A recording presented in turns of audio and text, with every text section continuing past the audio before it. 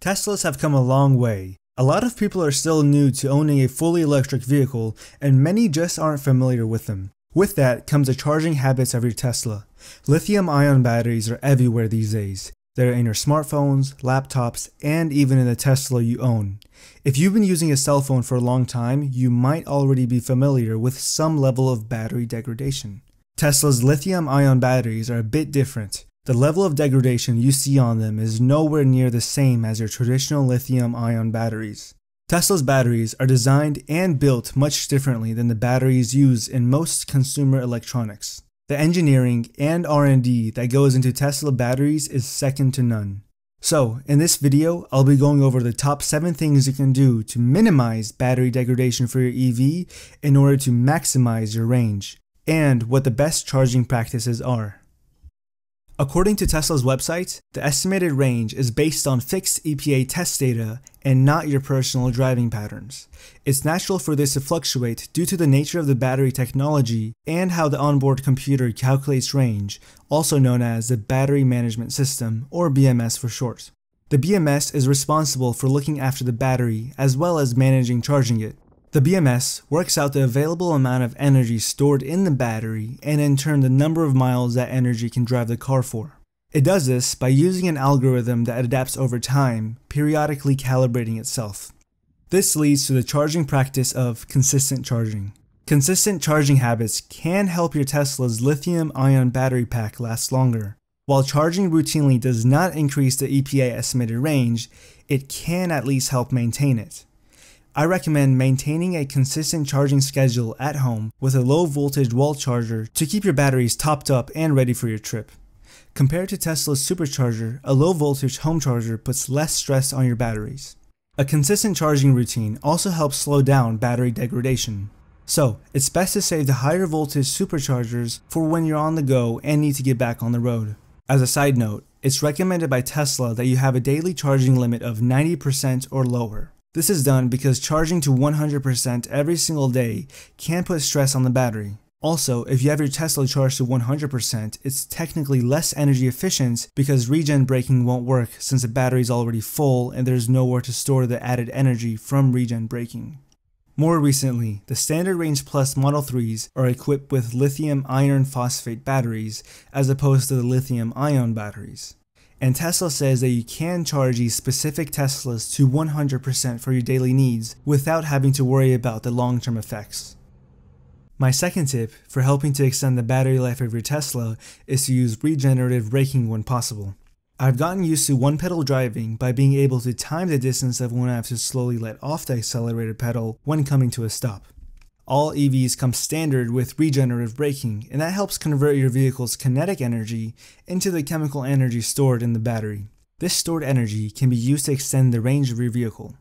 In simpler words, your Tesla motors act as a generator to convert the energy usually lost while braking and store it in the form of chemical energy in your batteries. As the vehicle moves forward, the energy gathered from regen braking can be used to maximize the range.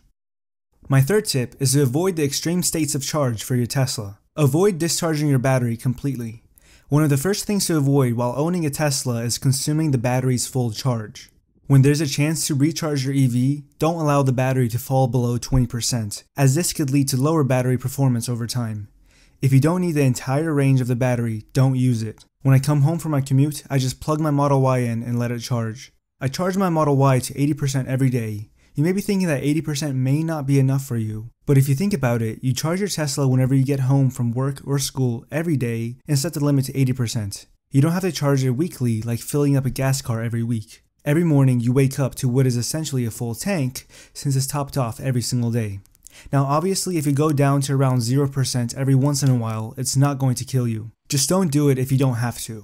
And some people say to keep the battery between 20 and 80% when possible. Tesla also recommends keeping your vehicle plugged in whenever possible. Elon even said that a plugged-in Tesla is a happy Tesla. Hey guys, if you're enjoying this video so far, please drop a like and subscribe, along with turning on notifications to stay updated on more videos like this and just Tesla-related content in the future.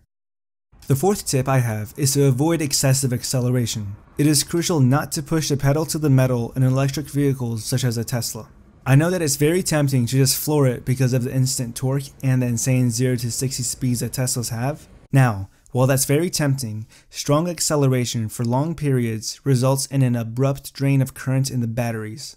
Heavy acceleration can put a lot of stress on your Tesla battery for the long run. It can also cause the tires to wear out considerably faster, not to mention the reduced range you will have for the rest of your trip after constantly accelerating hard everywhere you go. Tip number 5 is to precondition your Tesla before going to a supercharger. You'll get a faster supercharging experience, especially in the wintertime. When driving, heat is generated in the powertrain, which warms your car's battery.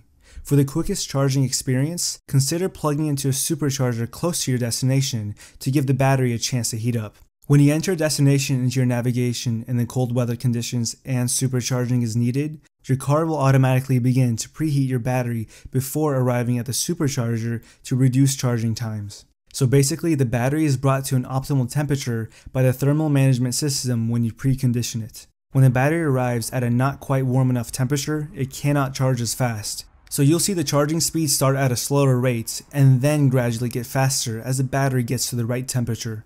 Preconditioning allows you to skip the slow part at the beginning. If you have installed a high amp circuit such as a NEMA 1450 or a Tesla wall connector to charge your Tesla, consider adjusting the current to ensure you don't trip the circuit box.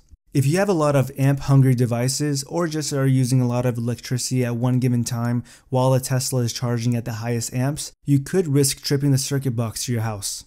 The max charging speed I have is 48 amps because I have the Tesla wall connector installed.